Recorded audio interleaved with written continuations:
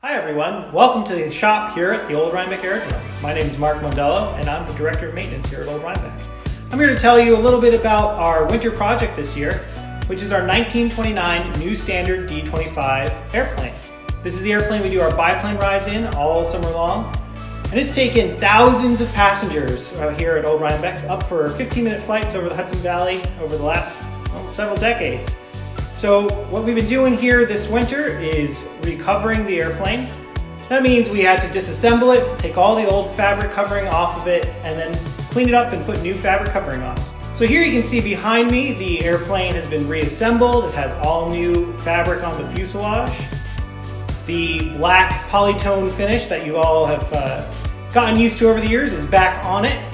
And now we're working on recovering the wings. We're also going to be installing an overhauled right whirlwind engine for the airplane, so it's going to be in tip-top shape. Recovering the airplane is a lengthy process.